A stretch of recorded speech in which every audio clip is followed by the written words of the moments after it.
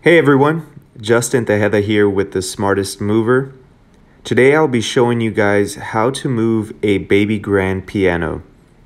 So interestingly enough, I have never moved one of these before, so I thought it would be a good idea to document the process. We definitely learned a lot from this first time around, so I'll just walk you through the process. And please forgive me in advance for any weird camera angles, as I did not plan to make a video until last minute. So right now we are just going to prep the loose pieces on the piano, close the top cover, and then we'll close the cover for the keyboard. Next, we'll throw 2 pads over the top and use some stretch wrap to hold it all in place. Remember to give yourself enough room to go around the whole piece so you're not bumping into the walls or tripping over anything.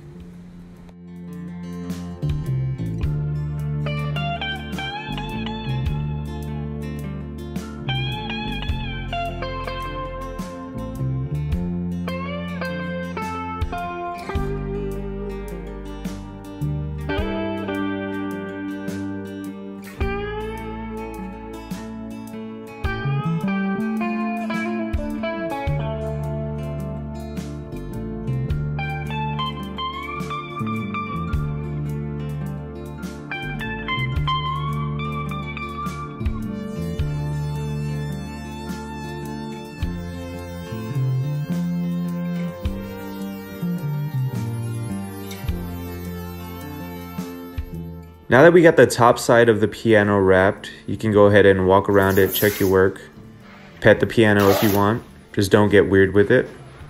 Okay, moving on. Next, we're gonna grab another pad, we'll fold it a few times, and what we're gonna do is we're gonna try to position that folded pad underneath the lyre. As you can see, I kind of gave him a little cat-cow to help lift the piano. Good.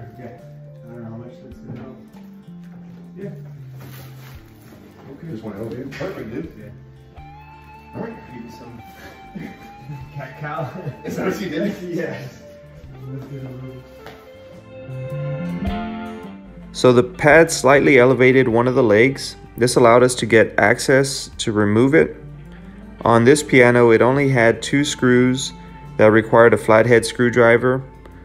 Very easy to come off. After you get those screws out, you do have to shake the piano leg a little bit. It has like a small bracket that's holding it in place. We just kind of shook it until it finally slid out. Is it more complicated? Yeah. I'm going to pick up a little bit here. Cool with that? Yeah. We're turning it that way? Yeah. I was just trying to alleviate the leg.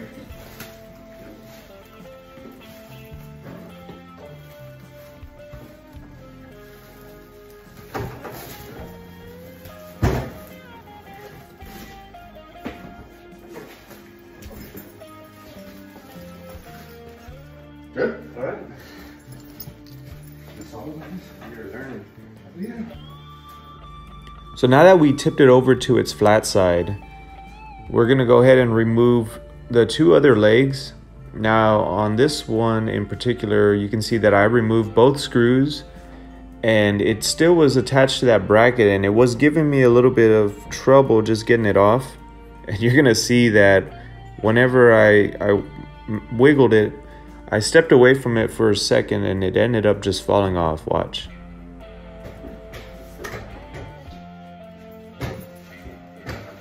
It's probably just the liability.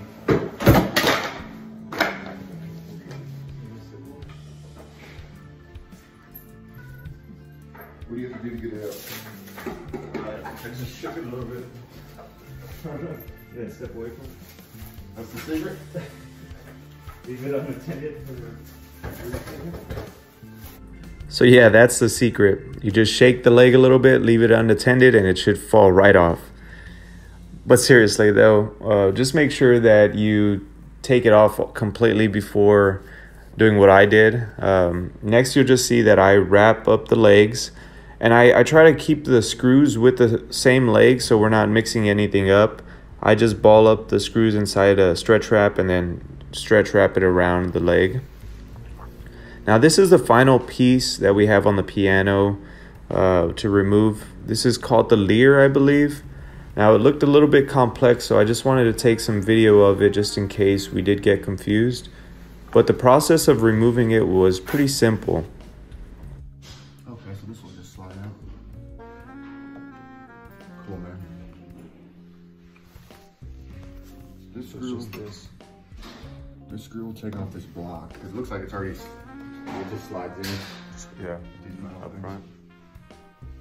But these parts, so this arm can stay. I think these all pop up. Oh, nice. Learning. Oh,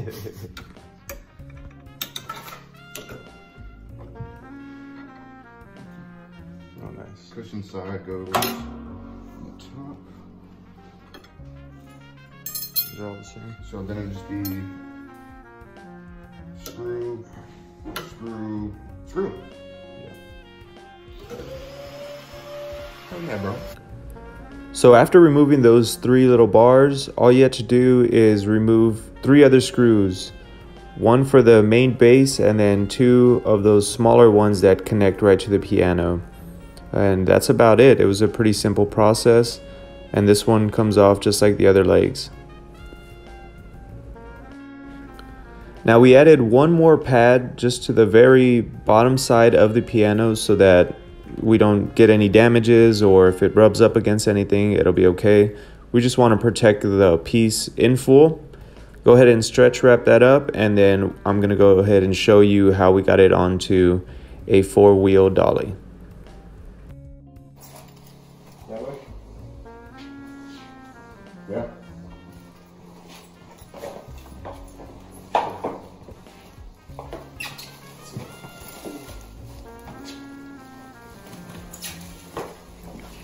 Okay, so here we just tilted it to one side, and I got a 4-wheeler that I'm going to put right underneath it. Now the first time we put it under, we actually had it leaning too much to one side, so it was going to be off balance. So you're going to notice that we had to do it again. Just make sure that you have it centered, and if you don't feel comfortable, just do it until you have it exactly how you want it, because this is a very expensive piece and we want to make sure that it doesn't tip over or fall over. Plus, on this particular house, we had a few steps that we had to go down, so we want to make sure that everything is safe and secure. Got it? Yeah.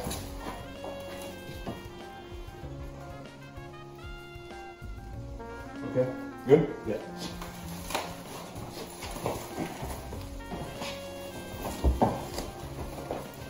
Cool.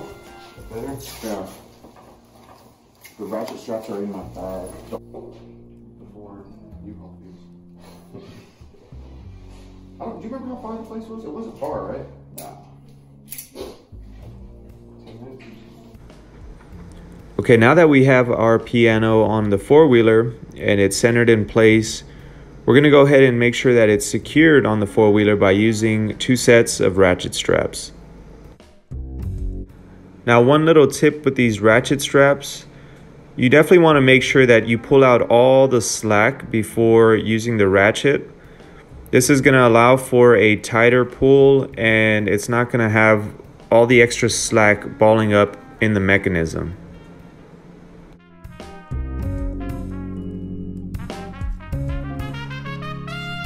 Now, if you've never used one of these before, I'm going to show you real quick.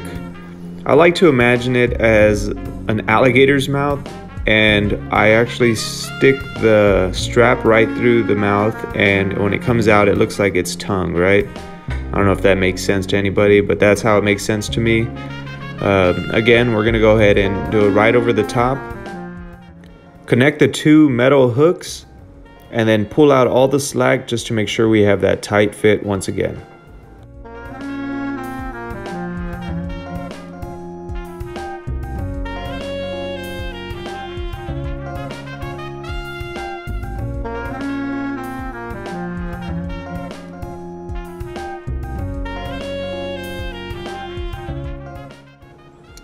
Okay, finally we got it all strapped up. Looks good. We have it secured to the 4-wheeler. Now it's time to move it to the U-Haul. Here she is. Got her all strapped up in the U-Haul. So typically we'd use a different type of strap, but The U-Hauls don't have the E-track strap, so we tied her down, used a couple bungees. Then we got some of the piano parts in here just to make sure everything is safe and secure. I also kind of threw a couple things in there to make sure it does not go anywhere. So, pray for us.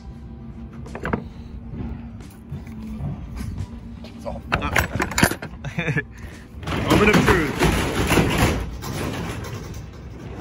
Looks good. Okay, now that we got it into the new house, we're gonna go ahead and do everything in reverse order. So first things first, remove the orange ratchet straps. Then we need to take it off of our four-wheeler. So just go ahead and lean it back, remove the four-wheeler, and then we can bring it back down. Then we're gonna go ahead and remove just the first layer of the pad. We don't wanna take off the full pad yet, just that bottom layer so we can get all of our legs back onto the piano.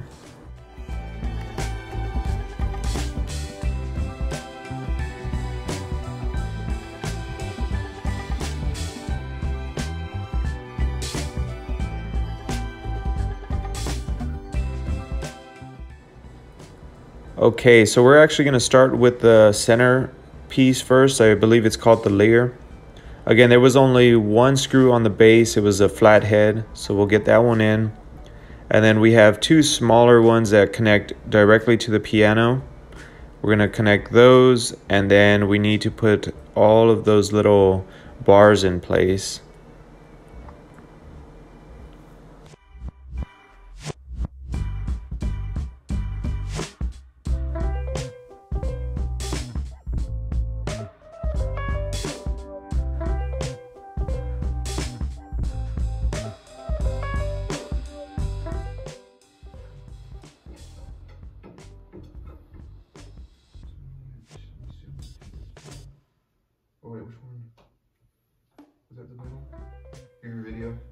So this part was actually not really complicated. All you had to do was line up the bar with its corresponding holes. So none of the bars should be crisscrossing. They should all run parallel. So they're pretty easy to find which one goes where. There's a little bit of friction in between them, but all in all, it's a pretty simple process. I'm gonna go ahead and grab the camera just so you can see a little zoom in of the bars. Again, bro.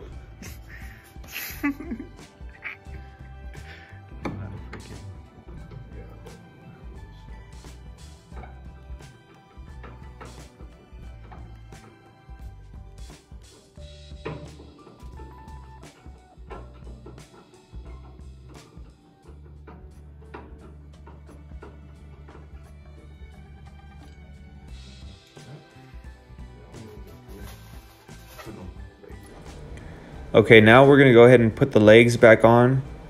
Now what I did whenever I stretch wrapped all the legs, I went ahead and marked which leg was which. So I'll put back, center, left, right.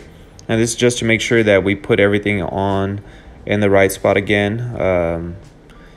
Now this one was simple. We just gotta get it back into the bracket, and then it's just the two flathead screws.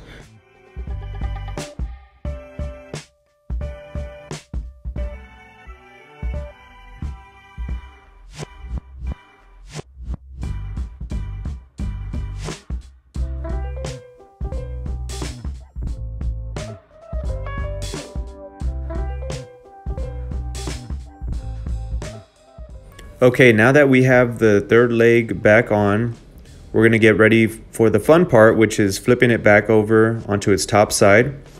Now we're gonna do the same thing. We're gonna fold up a pad and put it under the lyre, but we're also gonna put one under that back leg just to make sure the legs are protected and nothing happens. All right. Should we get one under that leg or no? What do you think? No. Feel good about that one? As you can see, I did not feel real good about it. So we did end up putting a pad right under that back leg. Now, we're just gonna be careful here. We really wanna make sure that not a lot of that weight is directly on those legs. So we're gonna try to pick it up slightly just to alleviate some of that weight. And then we're gonna go ahead and put it right on those pads. Perfect. Beautiful. We're good from here. Go. You need help? Hard done. Was this for your mother-in-law's as well, Hannah? Whereas my wife's grandmother. Oh. That's the grandma's. Gotcha. That's the grandma's. So here's a little example of how I put all the screws into the stretch wrap. We're gonna go ahead and put the last leg on. We have a little bit of that clearance to give me some room to attach it. And right here I'll show a little video of how I got the little 2 screws on. Again, pretty self-explanatory. After we get this, we'll just remove that last pad and we should be good to go. Yeah, but then It's just the practicality of then it. let's load them up on your U-Haul. You can display them with pride. Yeah, I mean, you know. If you found this video helpful, please make sure to give a thumbs up, like, share, subscribe. And if you want to see more videos on how to move furniture, wrap furniture, or anything pertaining to your next move, please check us out at The Smartest Mover. Thanks, everyone.